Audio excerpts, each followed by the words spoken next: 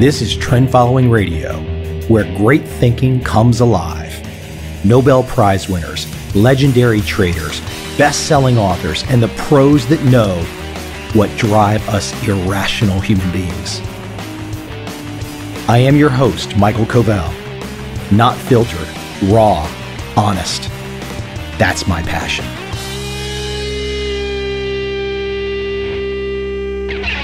Today on the show, I have Ed Seykota. Ed was famously first featured in the original Market Wizards book. He was also featured in my book, Trend Following. I consider Ed a friend and a mentor. He has educated me greatly over the years. I always welcome his wisdom. Today comes something a little different, though. Ed has a new book out called Govopoly. It's worth checking out. Our conversation today gets into a tiny bit of trend following, but it's mostly about his new book. And like anything Ed does, it's coming at it from a different perspective. I hope you enjoy.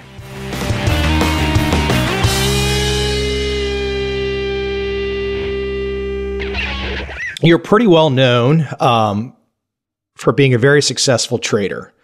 And you've now gone ahead and put a book together called Govopoly that I think is going to surprise people. It's a little bit different. So what inspired you? What were you feeling that you decided to put this book together?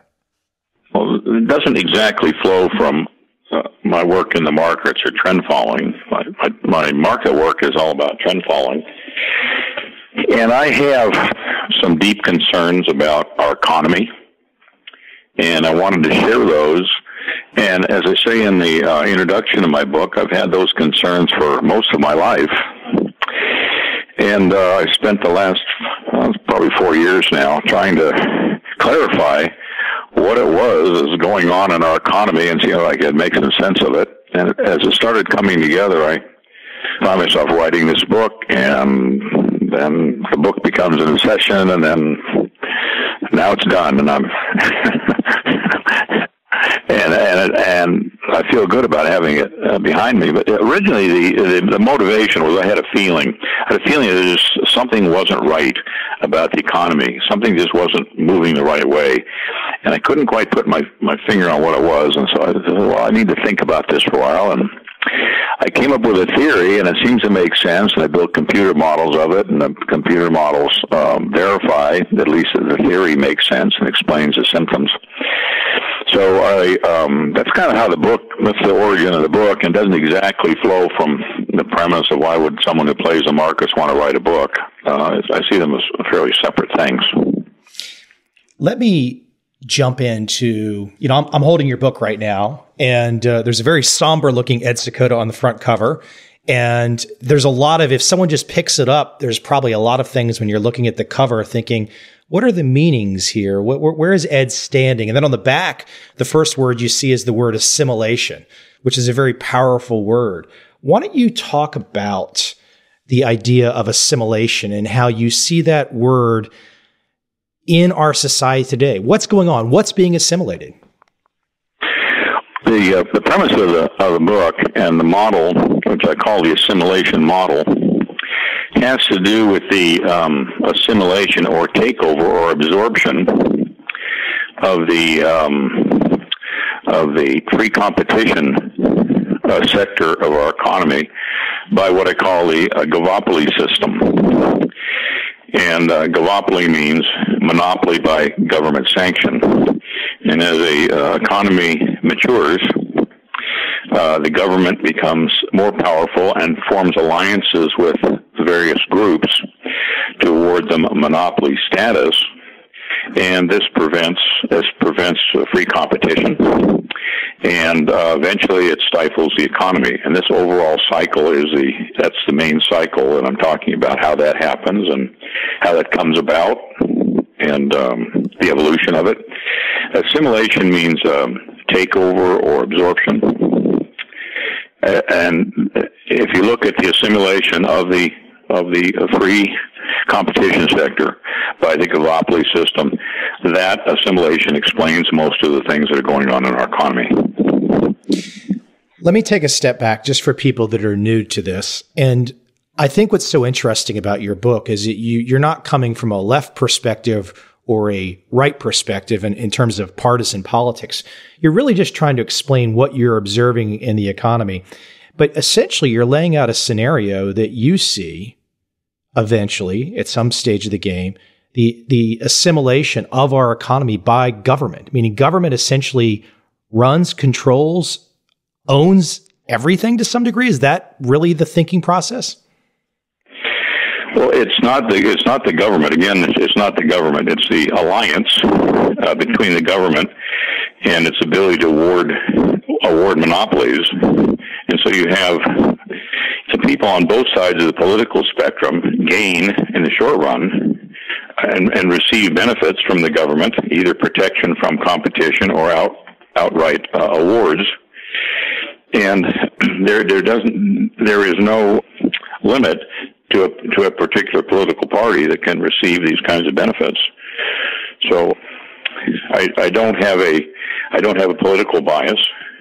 This phenomena transcends politics, and it transcends the as you call it, left and right politics. It doesn't have to do with politics. It doesn't have to do with who's to blame or anything like that. It has to do with the overall evolution over basically since the mid 1800s till where we are today, and it shows what's happening and what's likely to happen from here. It doesn't have anything to do with partisan politics. Let me take a step back to something that you said initially, that you've been having this feeling for a long time that there was something wrong. And I share that with you. And I was quite happy to see where you went with your book, because I knew something was coming. I knew your new work was coming, but I didn't know where it was going. And so when I saw it, for me, it was frankly an aha moment. It was like, oh, this is a way that I can understand this system that feels so uncomfortable and so wrong for me. But when did you first start having that deep in your gut feeling? Was this 5 years ago, 10 years ago, going back decades? When did you first start to know that there was this Govopoly system was unfolding? I had a sense that there was something that wasn't exactly right. When I first graduated from college, I started thinking about it. And that's many, many decades ago. It wasn't until I started viewing it and saying, well, yeah, I don't like it, and it doesn't feel right, but the system itself has a logic of its own. The system is doing what it needs to do. And I stopped trying to make the system wrong and stopped trying to blame people and said, well, what's really going on? How does the thing work? And when I started thinking that way, then the thing started getting clear to me. The whole notion that there's somebody to blame and that it isn't doing what it's supposed to do, all those notions were interfering with my thinking.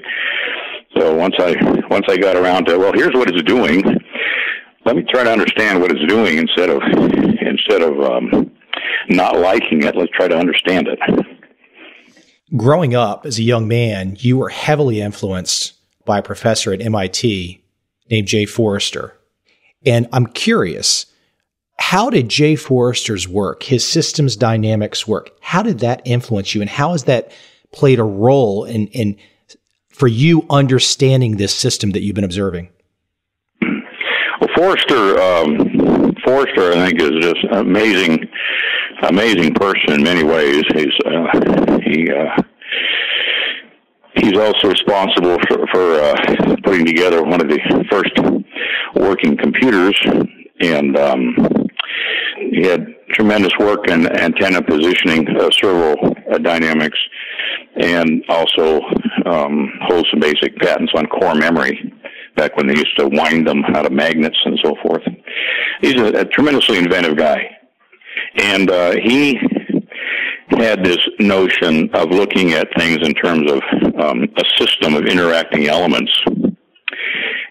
This is a point of view which is easy to talk about in a couple words. To fully get an idea of how to analyze systems, I wish there was a way, and so does Forrester, I wish there was a way to convey that in a couple of words. But the people that seem to really understand it, the people that come up through engineering and deal with circuit designs, servo design, and see that if one thing changes, it changes everything else, and everything regulates and changes everything else. And so you have to view a system as a whole, as opposed to what's popular and prevalent today, which is viewing things as trigger models. I call them trigger models. You say, well, what's the cause? So there's this cause and effect mentality, and that guides our policy making, our governmental policy making, and it guides our thinking. And trigger models just don't work. You identify the cause, you think that's the cause, and then it's not really the cause. It's just one of the events that sets it in motion. I use in the book, I use an example of a pendulum, where you ask someone, well, how does a pendulum work? They say, well, you have to give it a good swing, and it'll just keep going. So we're talking about the event that sets it off, but the whole dynamics of how do you account for it going back and forth, and how do you account for the particular period it has, or the frequency of its oscillation, and what happens when you shorten the string, or when you increase the mass of the bob on the end. You have to understand the dynamics of how it works to come to terms with those issues. So Forrester had this notion that you could apply system thinking from engineering to solving business problems, and look at social systems the same way, and that was his enormous contribution. And I was fortunate enough to be at MIT at the time he was active in teaching these things, and it changed my thinking enormously, as it has countless other people. He's made an enormous contribution to thinking in general. Was, just to interject, I mean, was the systems dynamics thinking, this also led, and I'm not going to go there right now, but just this was part of your thinking as well for your trading career too. I mean, his foundation, a lot of the things you learned with him were foundation for your whole life. Oh yeah, enormously. Yeah, there's the work I do with the trading tribe, and the role playing in the psychology, how we approach, how do you adjust attitudes and so forth. We look at that in terms of a system.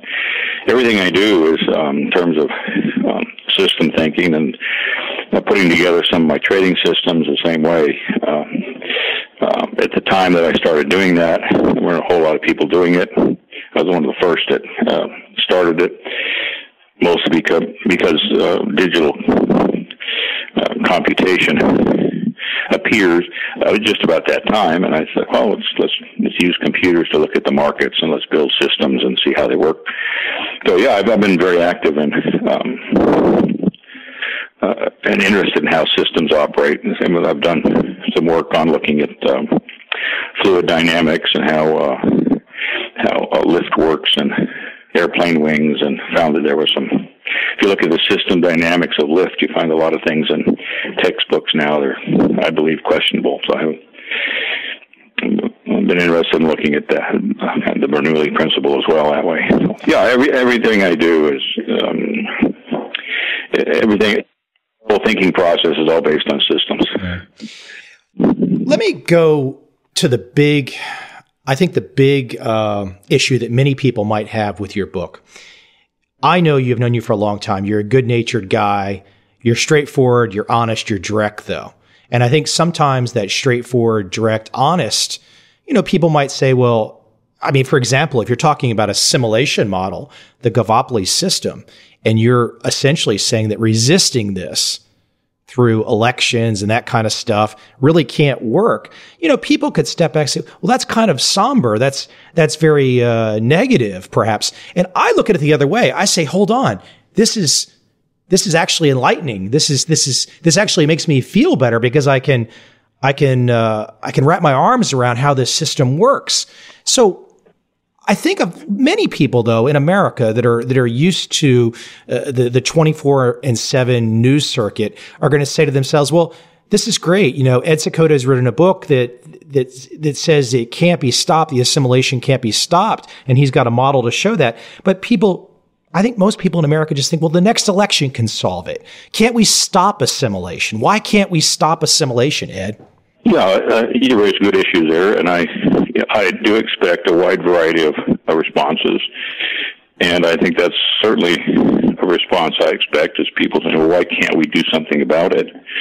I might draw an analogy. If someone learns they have terminal cancer, in which cancer cells assimilate in the body, healthy tissue in the body, and they say, well, why can't we stop it? It's sad. And eventually they have to come to terms with it. And eventually it's all self-correcting anyway. Everything, it finally corrects itself. But my thesis in the book is that this moves forward. At this point, it has to move forward, and it has to. It's in the process of delivering its own cure, and the whole political process is part of the way it works. So I'm sure a lot of people would rather hear that. Oh yeah, well here's the fix. And if you examine the bookshelves of all the books there on the economy and all of there's no end to books on the mess we have in the economy, and most of them advocate a political solution. We ought to do this or we ought to do that. And they've been saying that right along, and we know that doesn't work. You certainly can get books that tell you, oh, if you vote for this guy, or if you pass this law, or you unpass the other law, it'll fix everything, or set it back the way it was. But that's just not. There's no foundation for that. There's no foundation for that thinking. And I think that's how the system works. And I'm glad to have people disagree. I'm okay if people don't like it. I think hopefully this can serve as a point around which people can debate this issue. I think that will be of some service, and some people want to debate it, and I'd certainly like to promote that, some discussion of these ideas. If someone comes up with a model that's better than mine, I'd like to know about it. I'd like to fix my model to reflect better information. I did the best job I could on this, and I expect someone will come along with a better idea sometime. In the meanwhile, I invite all kinds of opinion and reaction, and I have a website where people can write in their opinion. I publish what they have to say, and whether or not they agree with me, I think it's important to provide a forum for people to express their feelings and thinking about it. What I think is so interesting, and I've had quite a few guests on my podcast that share an overall similar view about the economy and the issues that we have. But I notice, and you point this out as well, I notice that most everyone ends with this. They lay out this somber scenario. They say this doesn't look well. The system is broken, so to speak. And at the very end, they go, but we can all rally together and fix it. We can all rally together. And it almost feels like a dark comedy to me, where it's like they all these very bright people lay out a very strong scenario of why things are not going right in the economy, and we can all rally around and fix it. And I keep thinking to myself, well, when does that happen? And that was why when I saw your book, I was like, okay, this gives people a place to hang a hook on, to think about this topic from a different vantage point. I think that's terribly important. Yeah, well, I'm glad to have you pick up on that. There are things you can do. Personally, there are things you can do to prepare yourself financially and psychologically, emotionally. There are things you can do to prepare yourself locally. I don't know of anything anyone can do politically. All the political things tend to make the system go more towards assimilation. Everything political moves towards more assimilation until finally the thing self-corrects. So what you can do is come up with a plan to deal with what I believe is inevitable, and stop wasting time trying to figure out which political move makes more sense. So I had a friend who a very bright guy, and he ran one of the most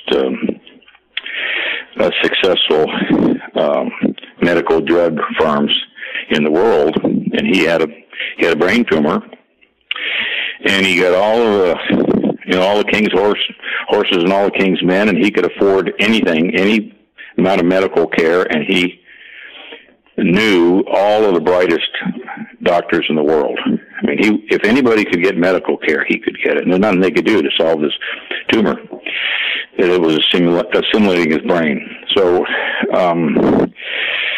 sometimes there's no way to set it back. It just goes forward. Time goes forward, and things sometimes they assimilate and they take over, and that's the way they work. And I understand people don't like it, and it's probably a lot easier to sell books if you promise some medication. If you say, well, let's do this, and it'll vote for this guy or that guy, and it'll or pass this law or unpass that law, and things will get better. And you promise some salvation. And I call those books are medicinal. They medicate your feelings, and they maybe make you feel better.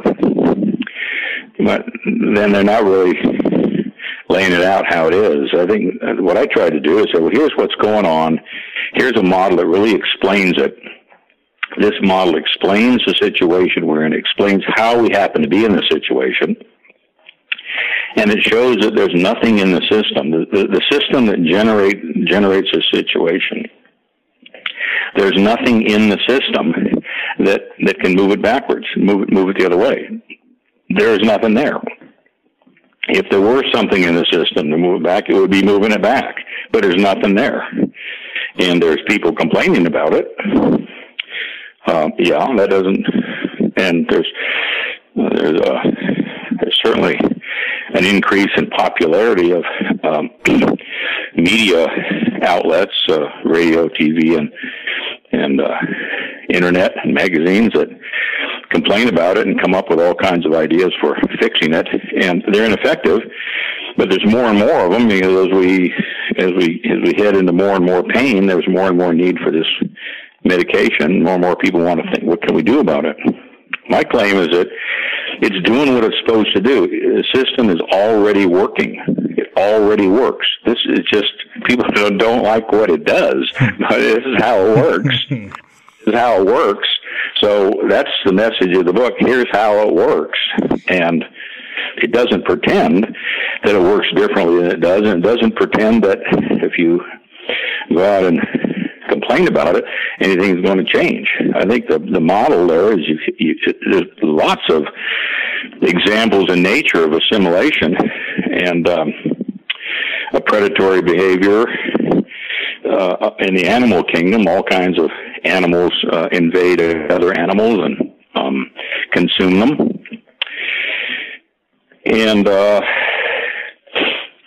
it's a very natural process. You have, in childbirth, you have an organism living inside of its mother, and it's basically consuming its mother. Now, in that case, the child actually emerges and then stops consuming the mother's body, and maybe consumes her in other ways. But that's a different kind of a parasite. That's one where by design it discharges and separates itself from the host. What we have here in the assimilation model of the economy, we don't have that kind of assimilation. The government does not, by design, intend to separate itself from the host and let the host alone. It doesn't work that way. This is more like cancer that metastasizes in the body. It appears everywhere, and there's no way to get rid of it, and there's no clinic. There's no clinic you can go to remove it. So if you look at the overall system, this is what it's supposed to do. This is how it works.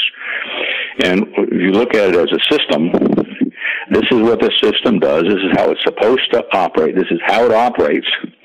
And that's that. And then you can have your feelings about it. And I suppose, my guess is, the reaction to my book, I expect about 90% people expressing feelings about it. I've had a lot of that. And a few people actually address the issue, like what you're doing. You seem to be open to addressing the issues. So I'm delighted to have someone interested in what the book actually says. And I also expect it's likely to excite a lot of feelings because people, there's something about it that it brings up all of the feelings about what they don't like. And for that purpose too, I was trying to stay very apolitical about it and not further go down the line of polarizing people. I'm just looking at the system, and I'm not wanting to polarize this in terms of who's right and who's wrong and whose policies. And that, because if you look at the evolution, every administration and every a group of people all start out idealistic, and then they wind up being absorbed and assimilated into the system too. So there's not, you have this and this champion, and they say, well, we're going to fix the system, and then they get into the actual how does the system work, and they can't get their agenda to work, and some of them move over to the other side, and that's how the system works. You know, Ed, you bring up another issue as we move towards assimilation, as you describe in your book. You attach a wrinkle as we move towards assimilation, and the wrinkle, as I see it, and it's clearly evidenced with a unique picture on the front cover of your book, is the exponential growth, the exponential curve that assimilation takes. Because I think if people dig into your work and they start to follow this, they might think in the typical way maybe that human beings like to think, which is kind of a linear progression. But the way that you see this, the way you see the assimilation model unfolding, is that at some stage of the game, there's going to be an exponential growth rate in the assimilation model as it moves towards the takeover, so to speak. Why don't you explain that, and maybe even talk about duckweed and how you made the analogy to explain this exponential process? I think this is very difficult for people to maybe accept and even understand. Yeah, thank you for bringing up that issue. That's another. That's probably the other major point of the book, is that this process of assimilation has an exponential characteristic.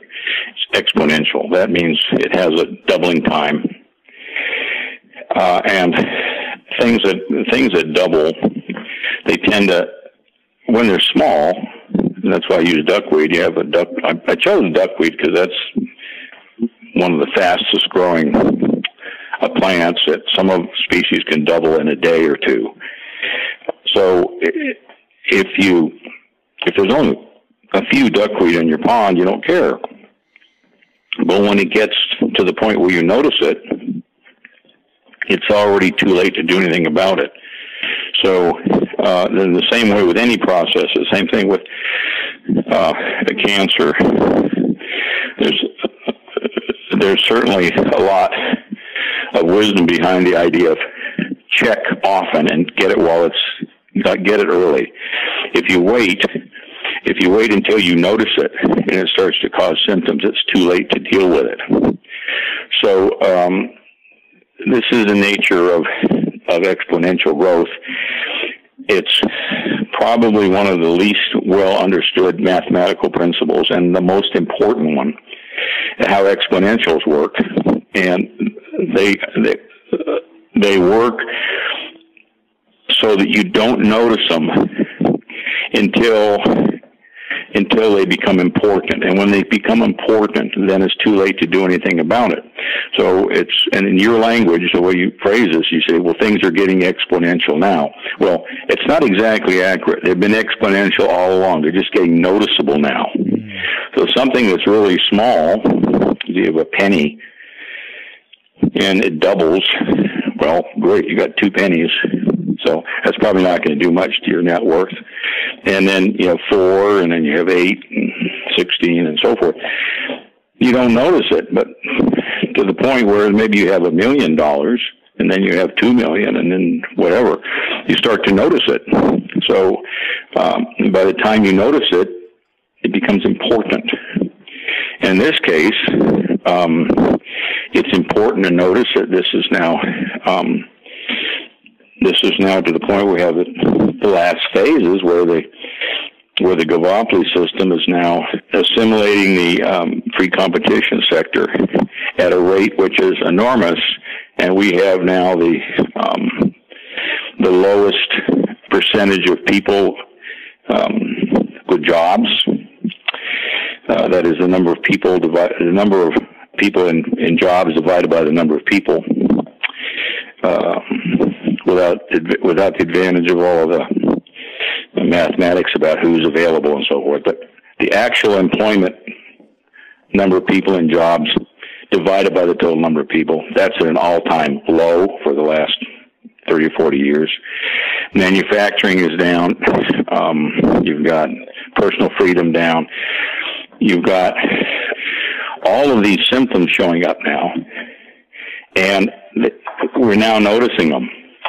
And at the point we're noticing them, it's way too late to do anything about them, because the process itself has now grown to the point where it's important, inexorable, and it can't be stopped. It has to stop itself. And so we can eventually, I think we're going to get increasingly volatile markets, bubbles. We're going to have a long-term trend towards lower standard of living. That'll show up as higher debt and eventually inflation. Huge dependency on government, more class warfare, a lot of waste, loss of personal freedom. All of these symptoms, the people who want to address the symptoms, are part of a system which is larger and explains all of these factors. And the system has been growing along for 100 years exponentially. It's been growing, but now we start to notice it, because now someone you know lost their job. Someone you know had to close his business or went out of business. And so it's getting personal, and it's getting close to people. It's been going on, but it's been small. But as it grows, and it grows exponentially, and then on the cover of my book, I have myself standing in a pond of duckweed. That's one of my main metaphors, is how does duckweed grow? And there I am playing with my banjo in duckweed, and part of my conclusion is you might as well do what you like to do and just accept the fact that the duckweed is here. It is here to stay, and it's going to be here to stay until it kills everything else in the pond. That's what duckweed does. It essentially smothers everything else in the pond, and that releases additional nitrogen that the duckweed likes. But the picture of me playing my banjo in the duckweed, I'll just accept it. You don't see me trying to do anything you don't see me doing anything to try to eliminate the duckweed. I'm just out there doing what I need to do, which is playing my banjo. Well, and I think this is where your point of view will probably cause some people some discomfort, because you're saying that the typical ways that many people in society want to address these problems that you see, you're pointing out, hey, this hasn't worked. It's moving towards assimilation. And that's going to cause many people who have entire lives and careers built around providing this medicine, either political medicine or actual medicine, whatever. But many people are going to feel threatened by a model that says, hey, the model is in place. It's moving forward. We can't stop it. We can't control it. It's going to do what this particular model wants to do. And that's going to be alarming for some people. This is not a message, and you know this, Ed, this is not a message that is out there in other books. It's not in mainstream media at all. No, it's not. I had trouble getting the mainstream media interested in this project. Which I wasn't surprised. I think you're correct, and I think you're correct. It's going to alarm and irritate people, and I see that as a benefit if people can develop a sense of unease and irritation that something isn't right and there's nothing they can do to fix the system. Then they can divert their attention to something meaningful and worthwhile, which is to align themselves so that they're going with assimilation instead of against it. And a lot of people, I project a lot of people may find themselves in a deteriorating situation in their quality of life without work, or suddenly without work. And if they can get irritated to think about this before it happens, maybe they can prepare themselves a little bit for what's happening or what's on the way. I don't, you know, it would be, I suppose, some fantasy to think, well, okay, everybody's going to get the book, everybody's going to read it, everybody's going to see how the system doesn't work, and everybody's going to get together and change the system. But I don't think that's realistic either. I think a few people may catch on and see, well, this is how it works, and maybe they'll agree with me, maybe they won't. But I don't think that changes the system. So I think, yeah, you're right. People are going to look at this, and this is not a medicinal book. This doesn't leave you feeling like there's a policy we can change to fix it, and it doesn't do the distraction thing. You got to get on the right side or the left side or the blue side or the green side or the red side, and let's take up the banner of our group and let's march into battle and set things straight. I think that's medicinal too. It gives people a distraction. You get them on a team to fight something that they can't win anyway. But I don't do that. I don't exhort people to fight or do anything. I say, just here's what's going on. Here's what I think you can expect to happen. And if you agree with this, there are things you can do personally to prepare yourself. And I think part of that process, part of that dynamic would be an awareness that, whoa, this is major and it's imminent. And I think that's likely an uncomfortable feeling. So I think one of the ways that the book can serve people is by making them uncomfortable. I'm not going the other way. I know you can sell more books by promising some salvation and making them feel good, but that's not what I'm doing here. So I have no idea how the book is going to run. Some people like it, some people don't, but it's not medicinal. I'm not promising a solution, and purposely so. And I think the very thing you point out, it's likely to irritate people. I say, well, great, then I've accomplished my mission. Well, I think that's selling yourself a little short. I think your mission is bigger than that. And for someone like myself, and there's many other people like me, I read it and I actually walked away feeling good. And I mean, I walked away feeling like, oh, wow, I've got a way in my mind to look at society and look at what I'm in the middle of, growing up in the, my formative years in the 90s and the 2000s here. And I can kind of make sense of this all. And what's so nice, and I think maybe we can shift there because I don't want people to think this is all somber, is that you say to people, hey, go enjoy life. Do something fun. Paint a picture, learn the banjo, trade, enjoy life, but just don't spend an infinite amount of time, glued to the cable news shows or debating politics or this or that, because the system is going to do what it's going to do. And so for me, I love that message because then it's just like, hey, you're right. Let's, we've got limited time on this planet. Let's go enjoy ourselves. I mean, I'm barking up the right tree, aren't I, Ed? Well, yeah, I'm glad you got to that point with it.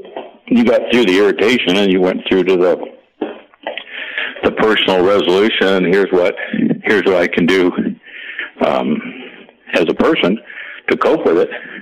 So that's the ideal. That's the ideal, is to do what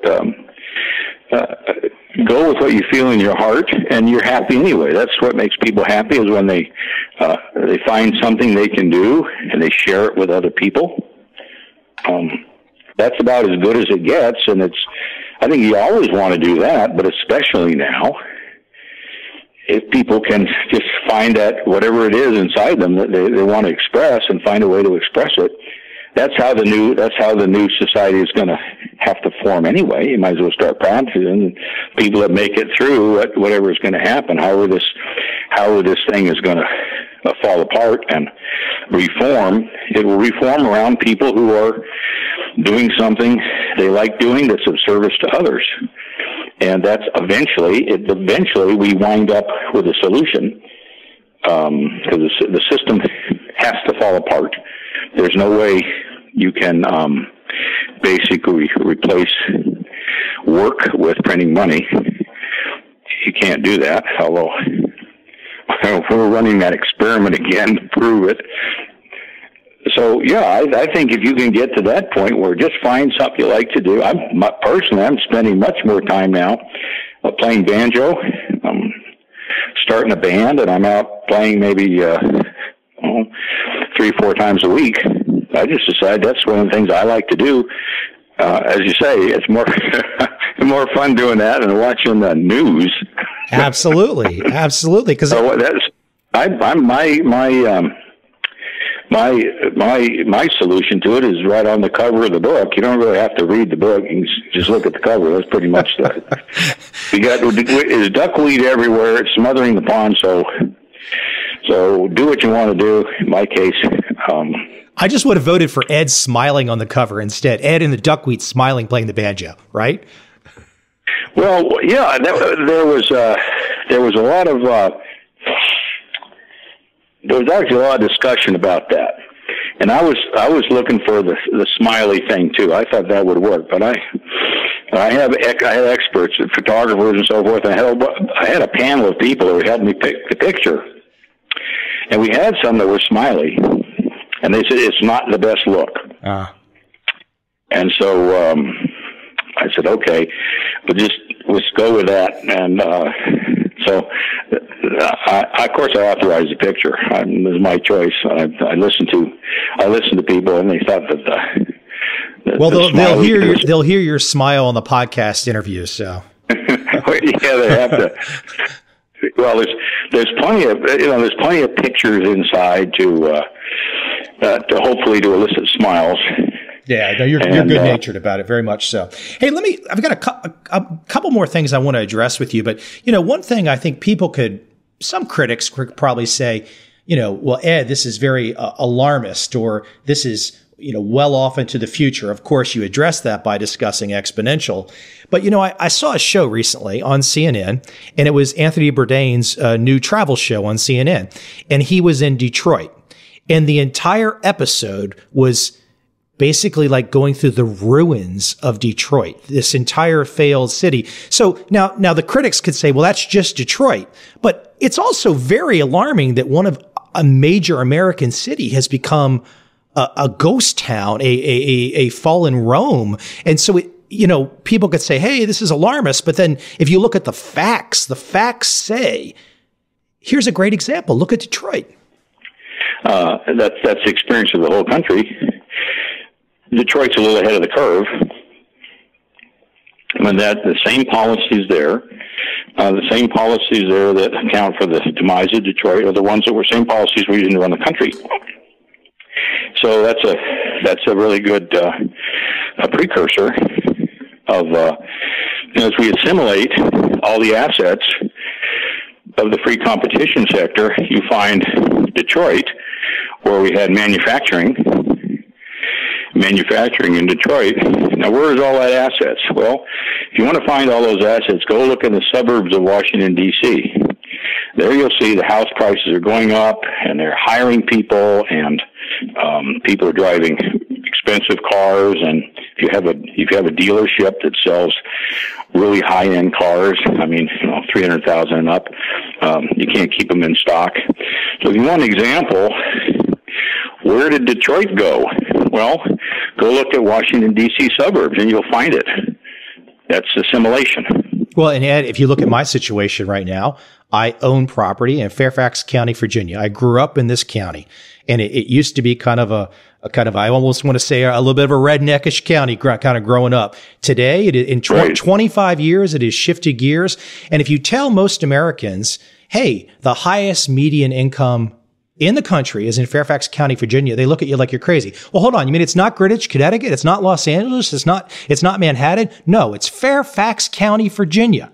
See, I think if this podcast thing doesn't work out for you, you can always go into real estate advising. I think your perspicacity is most impressive.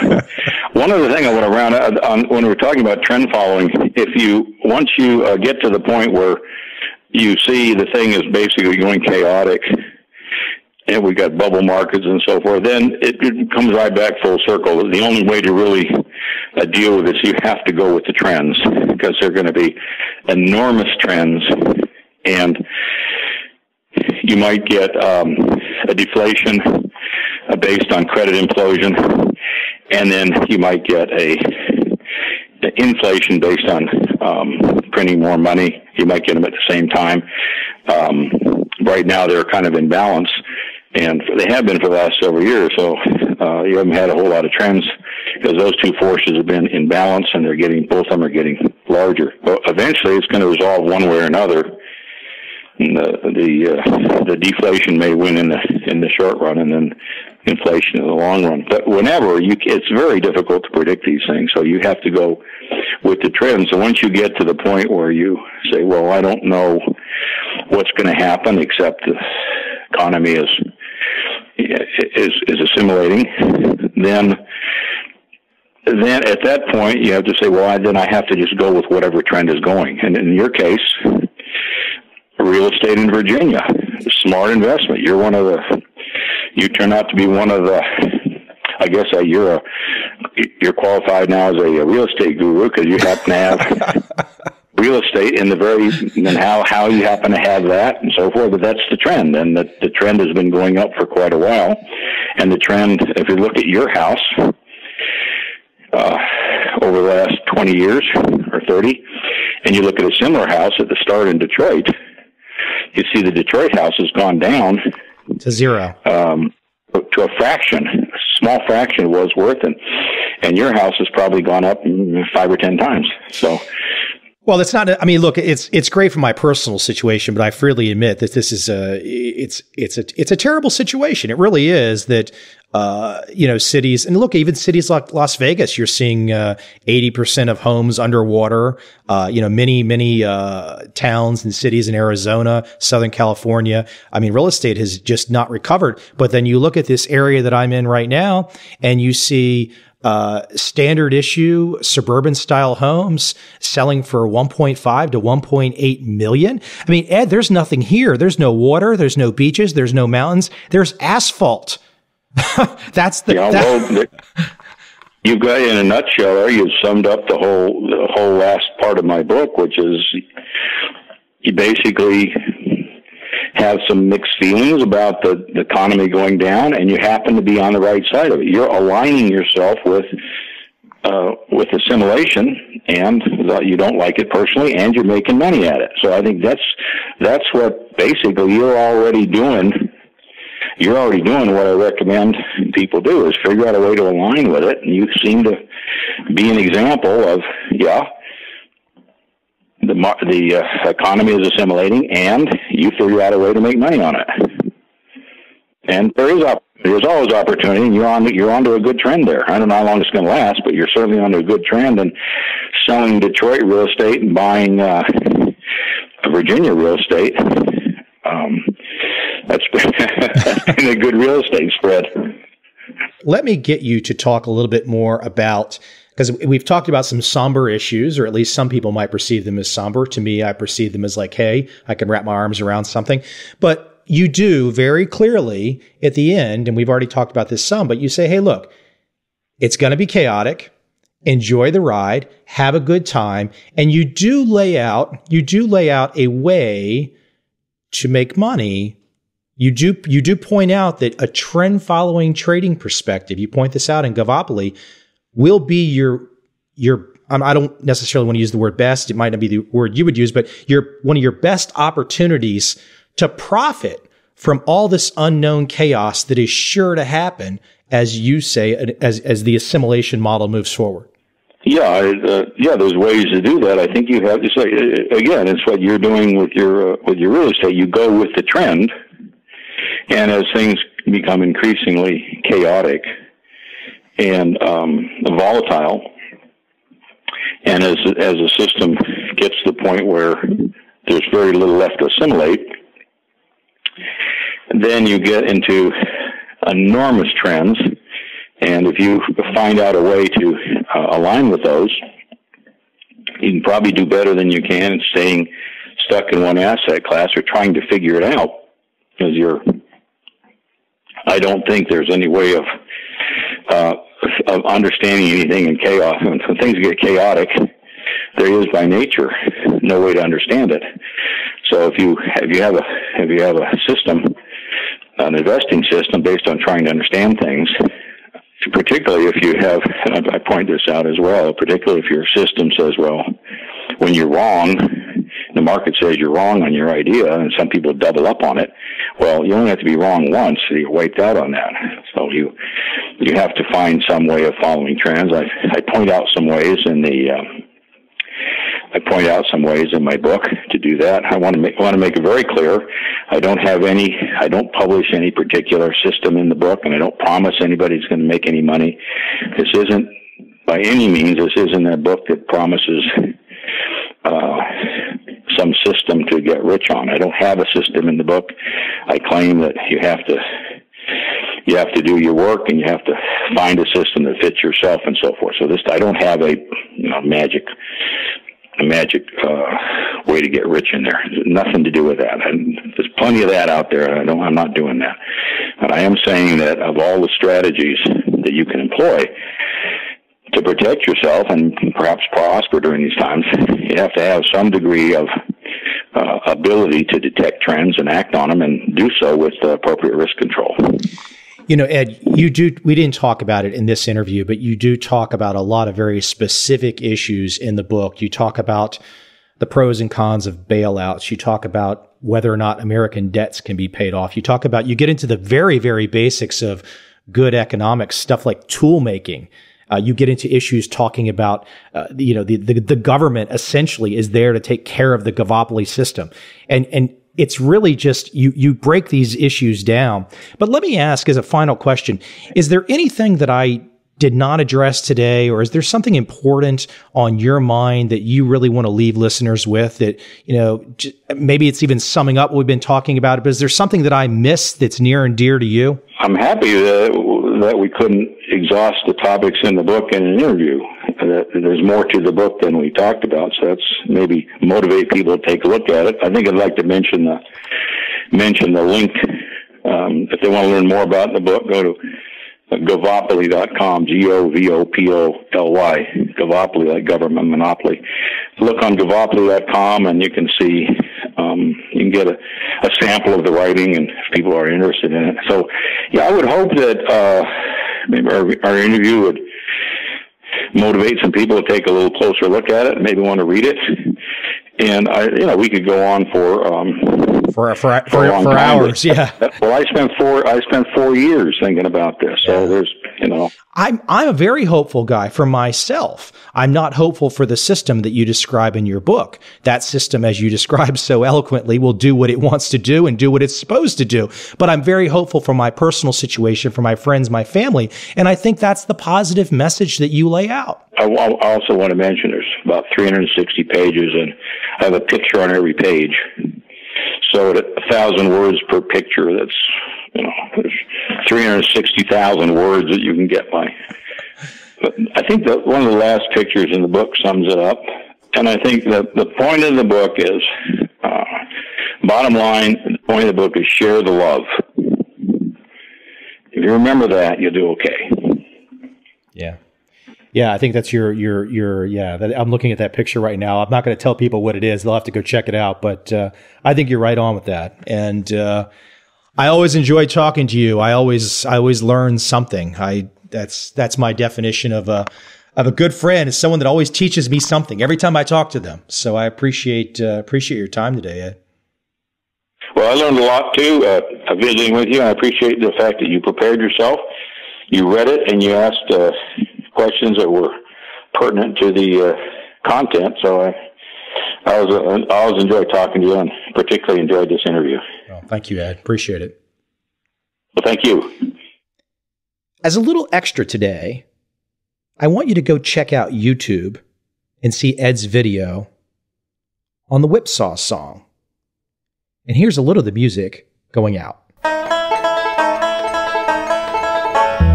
You get a whipping, I get a saw, honey. You get a whipping, I get a saw, baby. You get a whipping, I get a saw. One good trend pays for 'em all, honey trader, baby mine.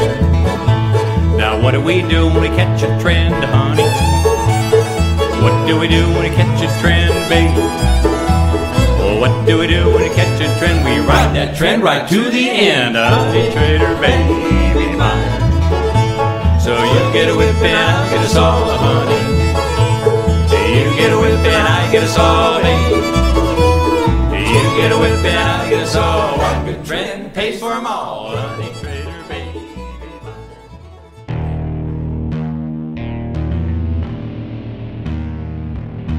I see a time when those awake will understand how to make money in up, down, and surprise markets. Whether new trader or experienced, college student or financial advisor, protecting against a crash or just trying to make a lot of money, trend following offers everyone an answer in uncertain times. To get started immediately, send me an email, michael@covel.com. I will send you the right trend following steps to take along with my free video. But if you want to buy and hold, trust the government and trust Wall Street, this is absolutely not for you.